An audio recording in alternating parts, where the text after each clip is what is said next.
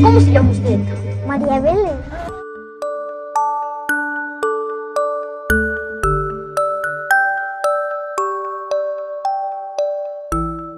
Nama Danna Paola mulai dikenal di dunia hiburan Meksiko setelah memerankan sesosok gadis kecil nan lucu tapi memiliki nasib yang malang bernama María Belén dalam telenovela dengan judul yang sama. Di telenovela anak-anak yang tayang pada tahun 2001 tersebut, Danna Paola beradu akting dengan bintang papan atas Meksiko saat itu, Nora Salinas dan Rene Laban. Telenovela María Belén meraih sukses yang luar biasa, baik di Meksiko maupun di hampir seluruh negara-negara Amerika Latin, dan merambah hingga ke negara-negara Asia dan Eropa. Begitu suksesnya telenovela tersebut, hingga boneka María Belén yang diluncurkan di Brasil pun laris manis diburu para penggemar. Selain itu, akting Danna Paola sebagai María Belén yang menawan berhasil membawanya meraih penghargaan untuk kategori penampilan anak-anak terbaik di Premios Bravo dan Revelación Infantil del Año dalam ajang Premios El Heraldo de México.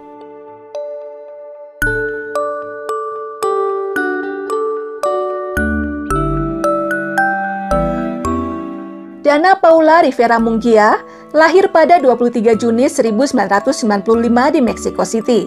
Ia merupakan putri dari pasangan Patricia Munguia dan Juan José Rivera, seorang penyanyi Meksiko yang juga adalah mantan anggota grupo Ciclón dan Los Caminantes. Karir berakting Danna Paola dimulai pada tahun 1999 ketika pada usia 4 tahun, dia bersama dengan saudaranya, Bania, mengikuti casting untuk program televisi anak-anak milik Televisa Plaza Sésamo. Keduanya pun berhasil lolos audisi sehingga muncul di sejumlah episode di program tersebut. Setahun kemudian, pada usia 5 tahun, Danna Paola turut ambil bagian dalam telenovela Rayito de Luz dengan memainkan peran Lupita Lerma. Pada tahun 2001, ia terpilih untuk memainkan peran utama pertamanya dalam telenovela anak-anak María Belén. Di telenovela ini, Danna Paola beradu akting dengan aktris cantik Nora Salinas dan aktor ganteng Rene Laban. Pada tahun yang sama, Danna Paola juga merilis album debutnya yang berjudul Mi Globo Azul.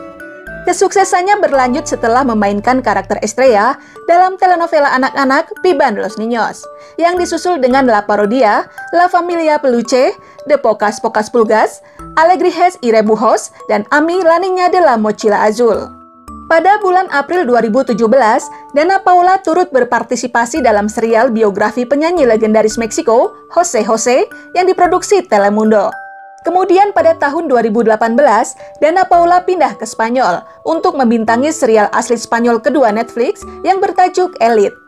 Di serial ini, Danna Paola memainkan karakter Lucrecia Montesinos Sendrich. Serial Elite sukses memecahkan rekor sebagai salah satu serial yang paling banyak ditonton di seluruh dunia.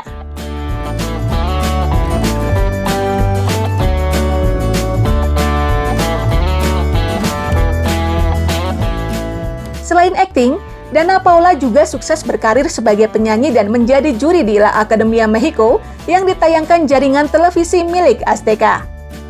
Danna Paola dideskripsikan sebagai orgullo latino atau kebanggaan Latin karena jangkauan dan kapasitas vokalnya yang luar biasa sehingga mengejutkan para penikmat musik di Amerika Serikat dan Amerika Latin. Karirnya sebagai seorang penyanyi dimulai pada tahun 2001 setelah meluncurkan album Mi Globo Azul. Pada tahun 2002, dia diundang untuk menyanyikan Mensajero de Paz atau utusan perdamaian dalam sebuah upacara untuk Paus Yohanes Paulus II. Danna Paola juga turut berpartisipasi dalam soundtrack telenovela anak-anak yang juga ia bintangi, Ami la Niña de la Mochila Azul. Selain album Mi Globo Azul, Danna Paola pun merilis album musik keduanya yang bertajuk Oceano, disusul Chiquita Pero Picosa pada tahun 2005, Danna Paola pada tahun 2012, dan yang terbaru adalah album K.O.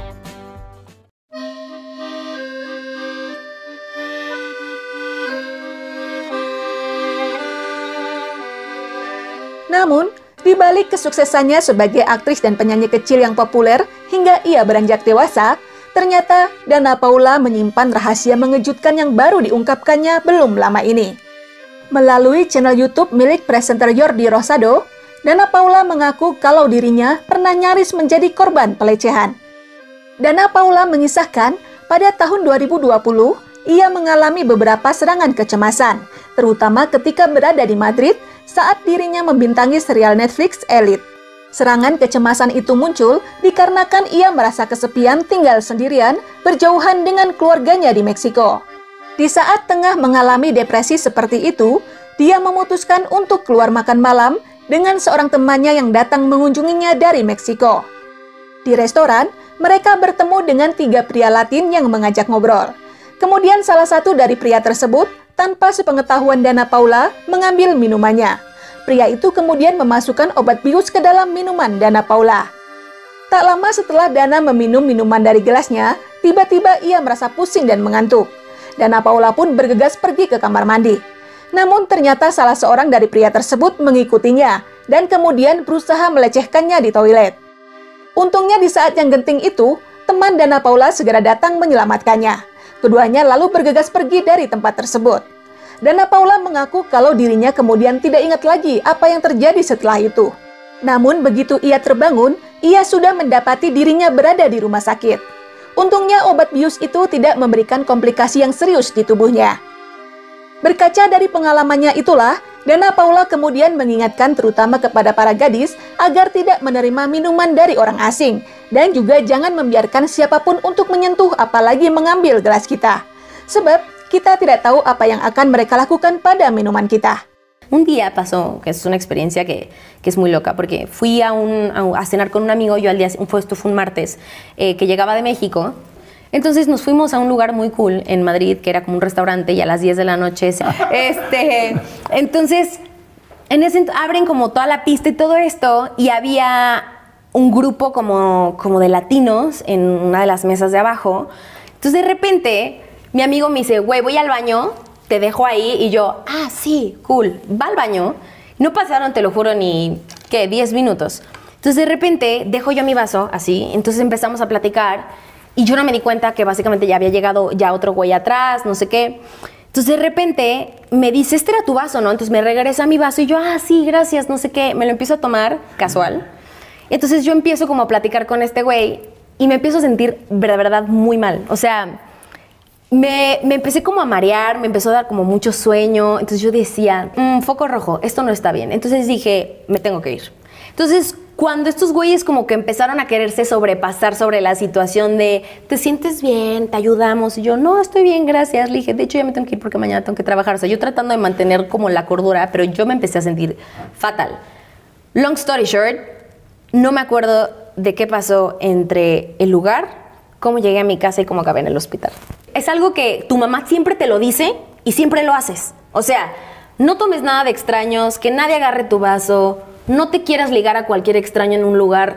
No se puede. Selain nyaris jadi korban pelecehan, Danna Paola juga mengaku pernah menjadi korban pembulian.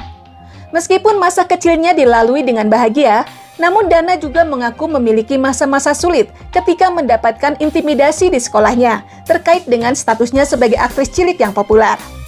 Selain di sekolah, ia juga pernah mendapatkan body shaming saat sedang melakukan syuting sebuah iklan.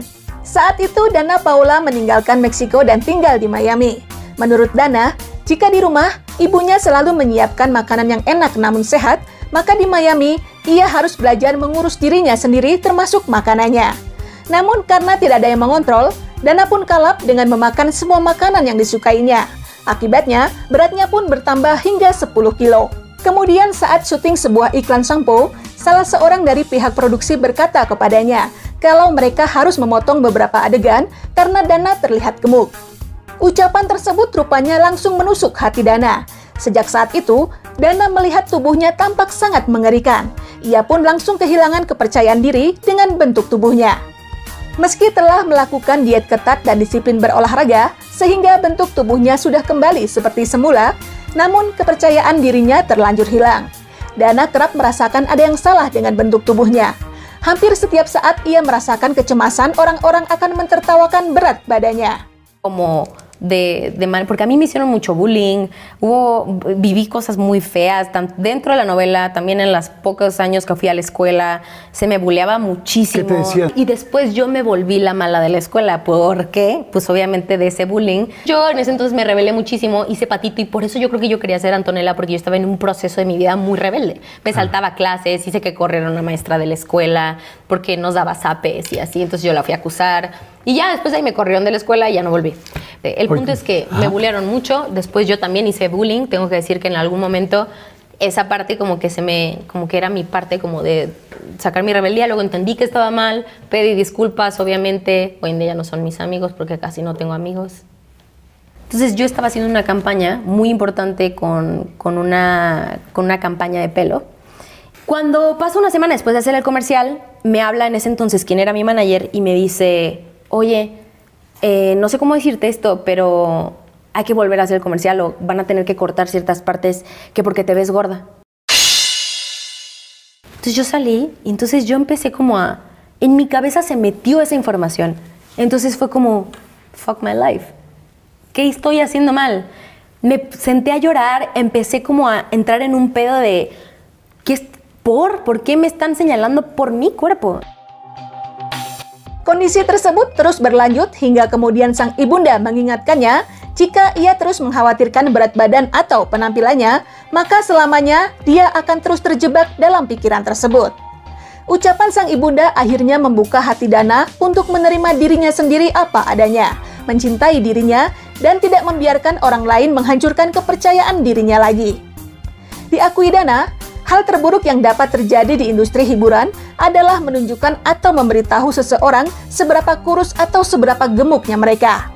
Meski tidak bermaksud buruk, namun body shaming tersebut dapat menghancurkan kepercayaan diri seseorang seperti yang pernah dialaminya. O sea, ya ni siquiera, yo nunca había vivido eso. O sea, creo que lo peor que podemos hacer hoy en día en la industria es señalar o decirle a alguien, oye, qué flaco estás, oye, qué gordo estás, oye, como que esto... No, tú no sabes por lo que está pasando esa persona. Claro. Y como mujeres es muy delicado.